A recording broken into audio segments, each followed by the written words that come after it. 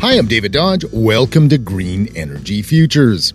Mike Fell is a social behavioral researcher in the UK who's interested in all the ways we can help solve climate change through behavior. Oh, and it also turns out Mike is a big fan of heat pumps.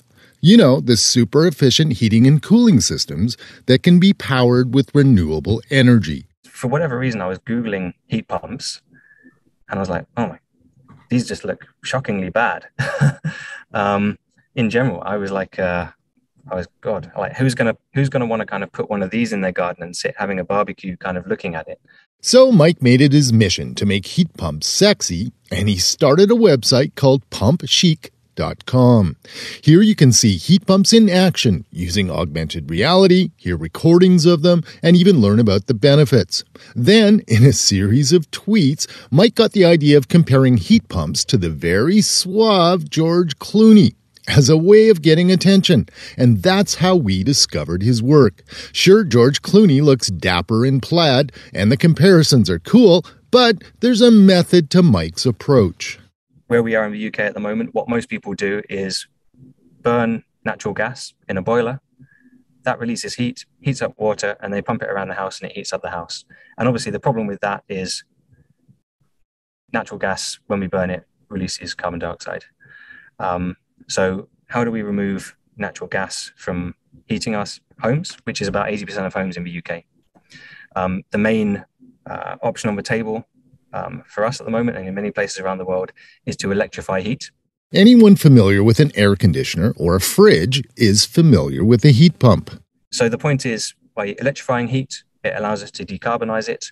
We can use electricity to run heat pumps.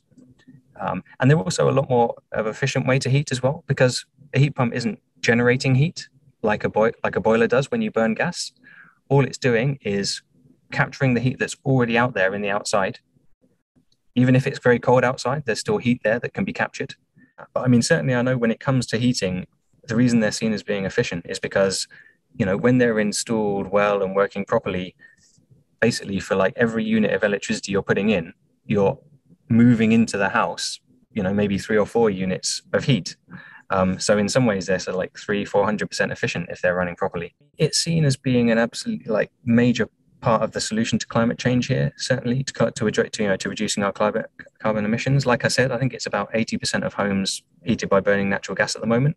The UK, like Alberta, has slashed its coal-fired electricity generation from 72% in 1990 to just 1.8% in 2020. Today, almost 60% is generated by renewable energy and nuclear. So electric heat pumps make even more sense today. In the moderate climate of the UK, heat pumps can easily replace gas-fired boilers or oil heating.